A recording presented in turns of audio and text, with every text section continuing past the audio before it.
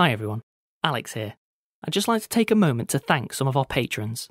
Kate F, Morrow Grove, Elizabeth Cornwell, Kerry Lloyd, Casey Peevler, Flighty Broad, Rebecca Coffey, Tatum B, Addie Batts, Gladys Gonzalez, Zed Newton Whitaker, Anna Z, Megan Griffin, Empty Face Buttercup, Catherine Quinnar, Kylie Perry, Emily Johnson, John Cullen, Metro 4, Megan O'Grady.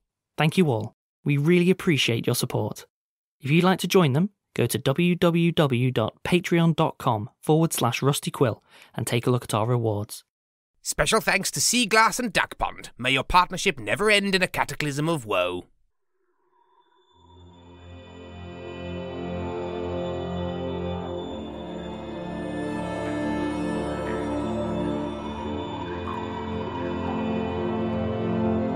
Rusty Quill presents Stella Firma.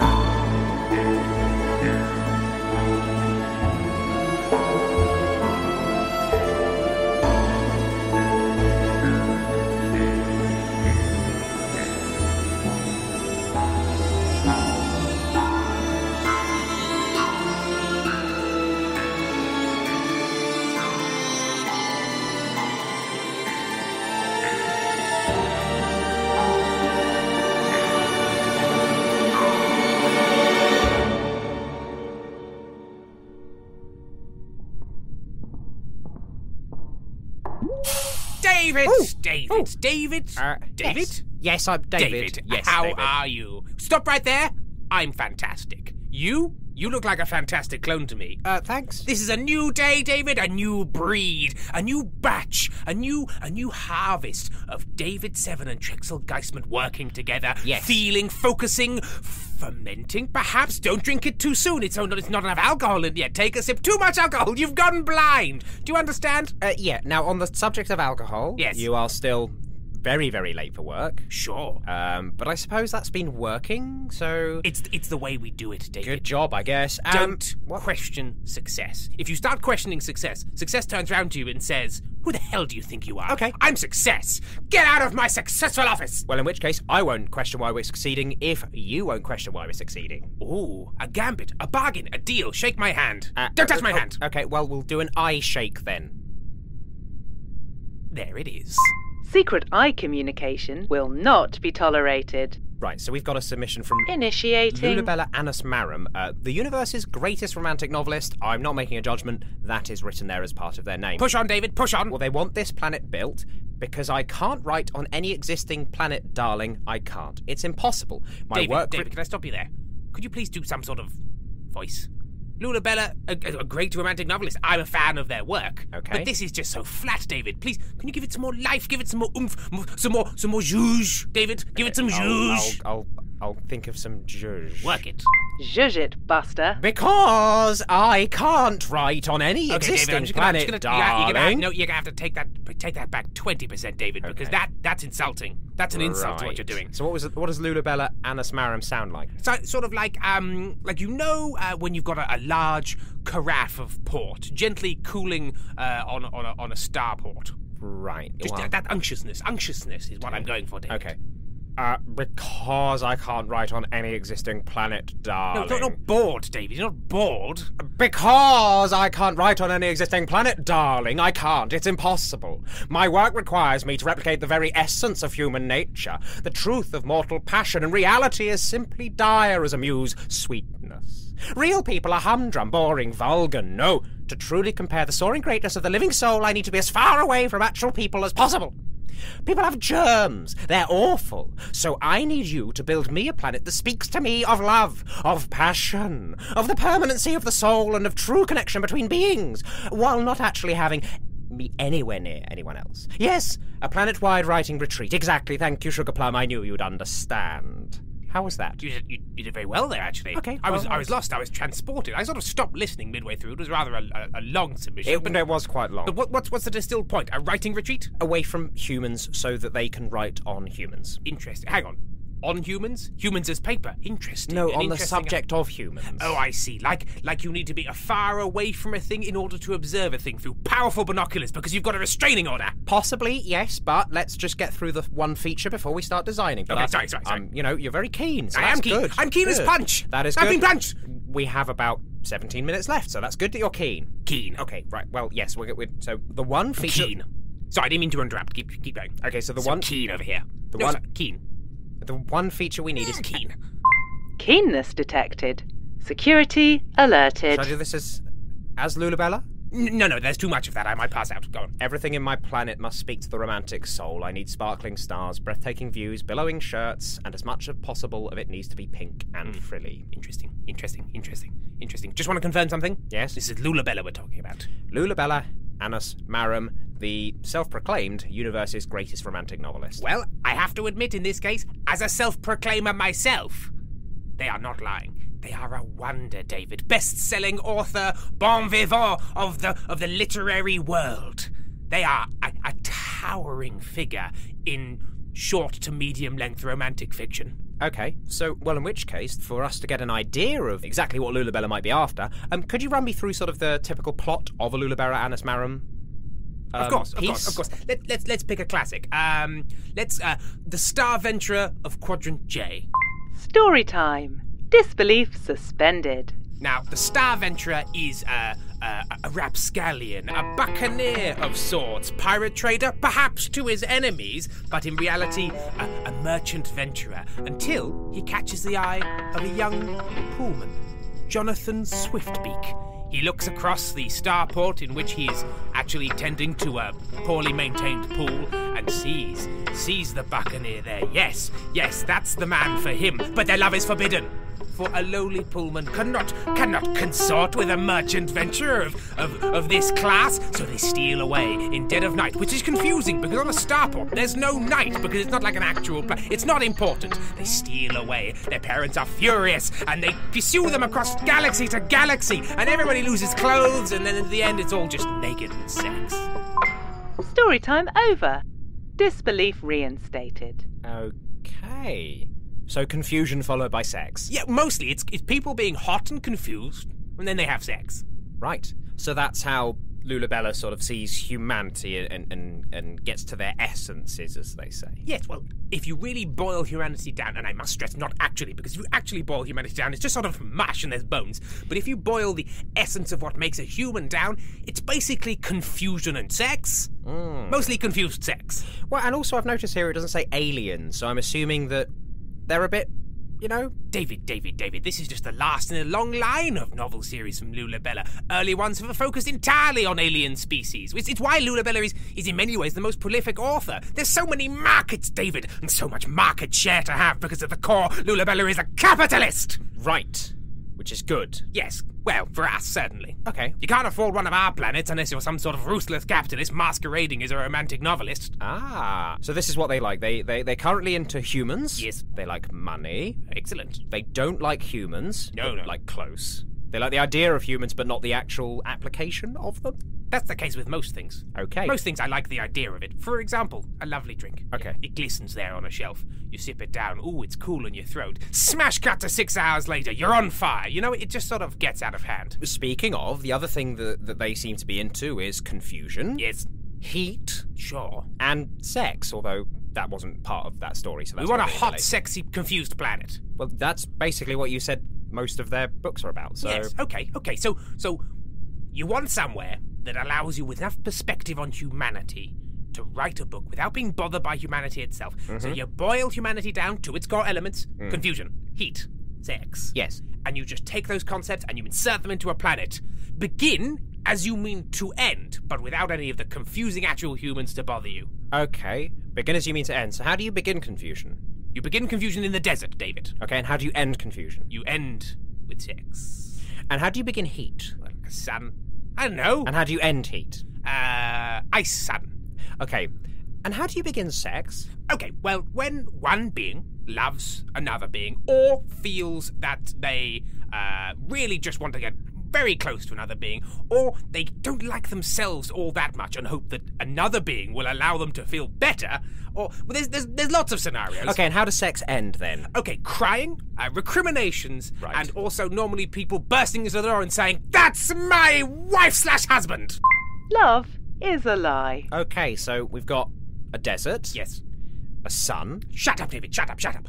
Roleplay holovision initiated. A desert world. A nomadic species treks across the desert with something kind of like a camel, but not really a camel. On their backs, they hold aloft a litter covered in satin and silk, and inside that litter, a sexy, sexy bed. It's so hot out here, but there are fronds covering you from the direct sunlight. And in that litter, a writer's room. 6 aspiring writers tapping away at typewriters, coming up with the best romantic fiction. Far away from actual humans, but it's hot. It's sexy. Why are you in the desert? You're so confused! Wait, well, no, I am confused because I thought Loulabella was the one writing these novels, so why have you got 6 writers writing these novels? Roleplay holovision terminated. Are you an idiot, David? Are you a stupid child idiot, like an underexperienced mollusk on the bottom of a boat of ignorance? Well, no. They don't write their own novels, really, David. Oh. All the most successful writers have staff. Right. And you take that staff wherever you go, and they produce content, and obviously you've bound them into contracts of labour, and they come up with the stories. You put your little spin in it, you pop your name on there, away you go, you publish. Literature is a lie. Right. That's how you get into as many market segments, because as I mentioned, it's all about market share. Okay, so, well, one thing is, are these writers clones? Clones? No. Still, Firma has a very, very strong proprietary technology when it comes to clones. Not many other species have cloning technology. Right, well, that's good to know, I guess. Also, there's loads of people that are just poor and you can buy. Okay, good, I suppose. Not good, David. Oh my, David. What? Good? What? The purchasing of people is good to you. What? I'm sorry, I don't think I can endorse any of this. Well, no, woo I'm capitalism. high-roading you on this, David. Well, I'm sorry. Look down onto okay, that well, low road you're on. Okay, so where do you put clones with that then? Watch it, Buster. Your clones are property. Well, I'm a clone. Yeah, nobody birthed you. What? David, you're my Imogen birthed me. She's my mummy. Not legally. Imogen isn't. Oh, do you call Imogen mummy? That's weird. No, I don't. You don't call do- Imogen mummy, don't you? No, I don't Little call David Imogen. with a robo-mum. Well, Do you speak to her at night? Do you say, "Tell me a bedtime story, Imogen"? Oh, no, I don't, because she's off and we don't have access. David, I wasn't. I've never spoken to Imogen. David, I wasn't accusing you of anything there. Oh, no, that's fine. I was just informing you of the fact that I've never spoken to Imogen, ever. Demonstrably untrue. All right, you've got a bit intense, David. I'll move away from it because clearly you've got a weird relationship with Imogen that I'm not privy to, and that's not my purview. Well, Imogen birthed me, so maybe owning clones isn't good. Well, Trexel? I mean, you've raised a strong point there. Is the designation of clones as property a bad thing? Introspective dissidents will be crushed. Oh, there's a gun. There is a gun. Oh, so I there's think a gun out of the wall. There came a gun. Don't worry, David. We're working through this now. A gun has appeared from the wall. That normally means that Imogen and by extension Stella Firma Ltd have very strong opinions on this topic. Do you Mummy, think they're... is that gun pointed at... I mean, Imogen, is that gun... I mean, I've never spoken to you. Who are you? Okay, let's just sort this one out. Clones are property. End of story. Yes, and I'm very happy about it. There goes Okay, the the gun. gun. Okay, no, that settles that debate. Okay. Clones are property. Yep, that seems very fair. Wonderful and right. stuff. Watch it, Busters. Wonderful. Hail the board. Hail the board. Hail the board. Clones are things. Yes. Okay, so... I just said that because that sign lit up on the wall that said hail the board. I assume it... Hail the board? Okay, the light's gone away now. Wonderful stuff. Now, where were we? Oh, yes, we have a desert world. So we've got a desert world. That's a good start, David. That's a good start, isn't it? Yes, but so where is... We've got a desert world Yes. with one train of things that are kind of like camels. Yes. And there's a litter with a sexy bed with 6 writers sitting on it. Yes, and writing. we can have many of these. This could be a real cattle Okay. train. Loads of them. Where's Loulabella? Ah, well. In some sort of hideaway? Underground? Yes, that's a good idea. Because you know what? The writers need to be sort of hot and confused and sexy. No reason that Loulabella can't be more relaxed. Put underground. Cool. Underground sex bunker. Oh, not the complete opposite. So not cold, unsexy, and very much in control of the situation. No. Temperature controlled. Okay.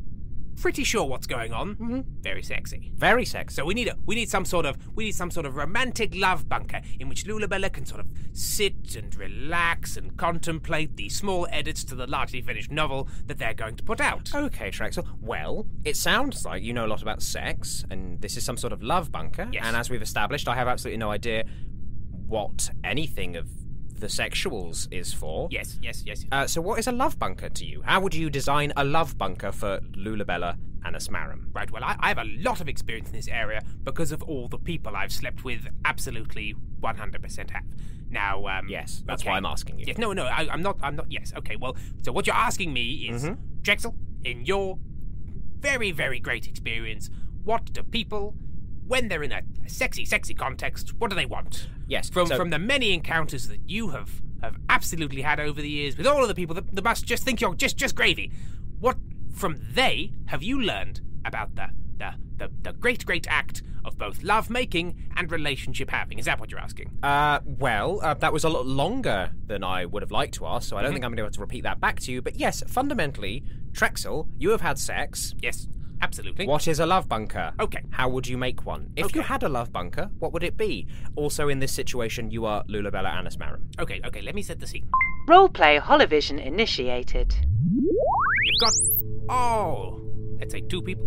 2? And they are friends. Okay, But more than friends. More than friends. 2 more friends? 2 more than friends. Wait, 2 more friends or No, 2 4 people friends? who are more than friends. Okay, so it's 2 people. You could have 4. I'm not judging, David. I'm not a judger. Okay, for 4 friends. Unless, of course, I've been asked to judge a competition, in which case, watch out, because I've got a pointy finger and a sharp mind.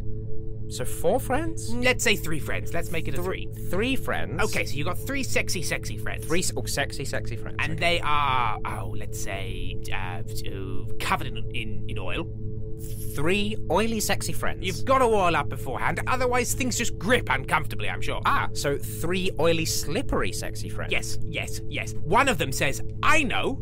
Why don't we do a sex? And everybody agrees and they shake hands. And everyone's shaking hands for a good 20 minutes. Oily, slippery, shaking hands, 20 minutes. Let's do that, yes. Let's do that. And then a big curtain just sort of comes across and just sort of covers everything up. Okay. And then there's sort of like hammering and sort of like sawing noises and like the honking of a horn and like a horse galloping past and then like the sound of an arrow hitting a piece of wood and going boing. And then it opens up and everyone's got kids. Everyone's got kids, and they're ignoring them. They're ignoring the children because they're the reason they're no longer oily and fun. Yikes. Okay, and is Loulabella one of these friends, or is Loulabella just watching this play out in front of them? If I'm honest, David, I've somewhat lost track of where Loulabella is in all of this. Okay, well, so far we've got 3 oily, sexy friends. Yes. One of them says, let's do a sex. Okay. They shake hands for 20 minutes. I've got it. There's some sound rambles. 2-way mirror. And then you got sad? 2-way mirror. All this is happening. Loulabella is on the other side of a 2-way mirror, just writing stuff down. Right. Writing notes to pass up to the nomad writing units. Right, so you're saying that Loulabella has 3 caged, oily humans who sex for her. Okay, saying that back, that sounds even better than when I was actually saying it the first time. Absolutely.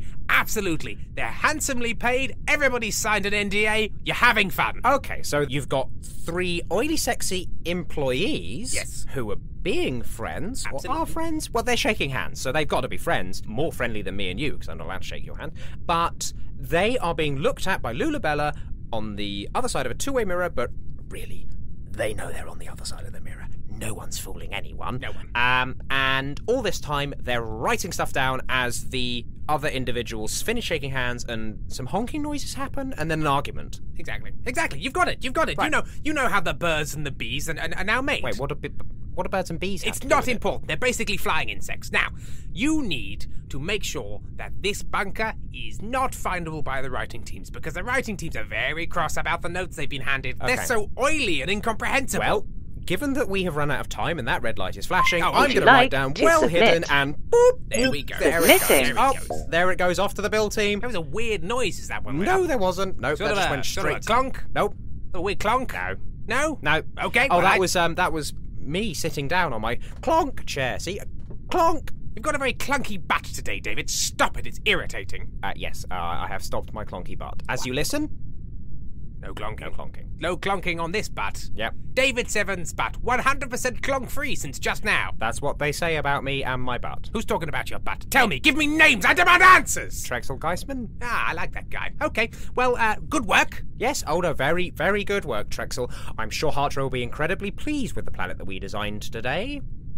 Yes, I know. It's a planet I designed, so I don't want you being weird about it. I was just reminding you that you are a very capable and talented planet designer, as was proven in the review you just had. So, go have a celebratory drink at the Cosmic Lounge. I will. And I'll order one for you. I won't send it to you because that's not allowed. And I'll drink it. And then I'll order you another. And then I'll be like, whoa, slow down, David Seven. That's too many drinks. Oh, I'm falling.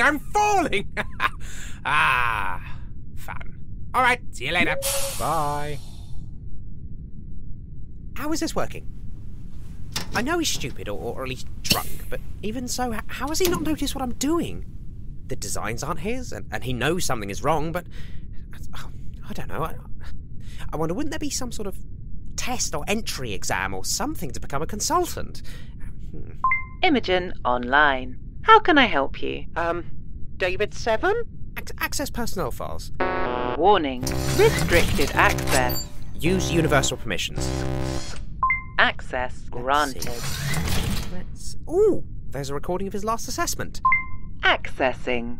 So, Mr. Geistman, what would you do in the case of a Category B failure of a gravitational well generator? Geistman. Sorry? It's Geistman. Oh, I do beg your pardon. Trexel Geistman. Oh. Trexel Geistman, damn you, it's Trexel Mr. Geistman. Geistman, I am Trexel Geistman. Recording ends. Final assessment score. Outstanding ancestry. Right. Stellar Firma is a podcast distributed by Rusty Quill Limited and licensed under a Creative Commons Attribution Non-Commercial Share-alike 4.0 international license. It was created by Tim Meredith and Ben Meredith and produced by Laurie Ann Davis with executive producer Alexander J. Newell. In today's episode, Imogen was played by Imogen Harris, David Seven was played by Ben Meredith, and Trexel Geistman was played by Tim Meredith. The episode was edited by David Devereaux and Alexander J. Newell, with music by Samuel D.F. Jones and artwork by Annika Khan. To subscribe, buy merchandise or join our Discord, visit rustyquill.com. Rate and review us online, tweet us at The Rusty Quill, join our Reddit community on r/rustyquill, visit us on Facebook or email us via mail@rustyquill.com.